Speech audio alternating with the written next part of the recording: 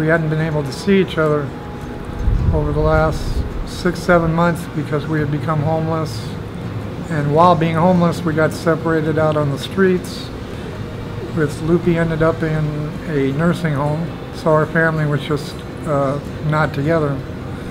And through an incredible set of circumstances, we're getting reunited today.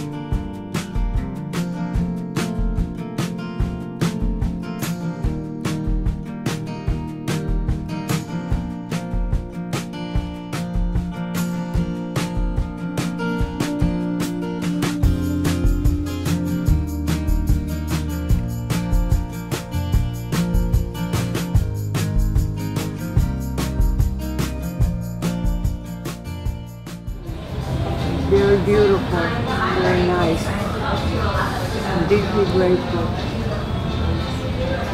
So you guys can enjoy your time. Feel free to order anything on the menu.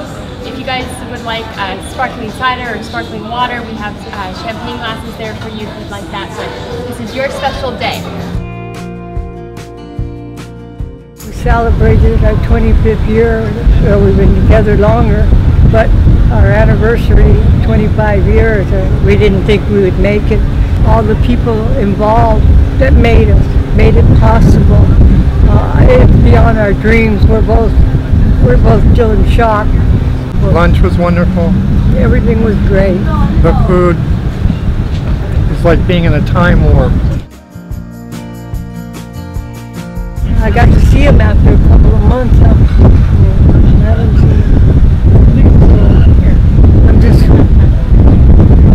I don't look it, but I'm terribly happy. I love this man very much. I don't want to lose him. You know, he'll feel good right now. He's trying. He's trying. I love you, Mr. Johnston. I love you. To be with each other and in an atmosphere where you're not worried, or at that moment worrying about where you're going to be sleeping that night. You're not worried about other things. Your reality's completely changed. So that made a big difference, and for that moment we were just able to be together and to be safe.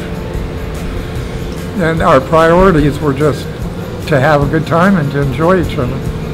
The best thing is it doesn't feel over. This is, I heard it said someplace else before, like a gift that keeps on giving. It's not over. This one doesn't have an end. You know, it's just giving me reason to want to live as long as I can.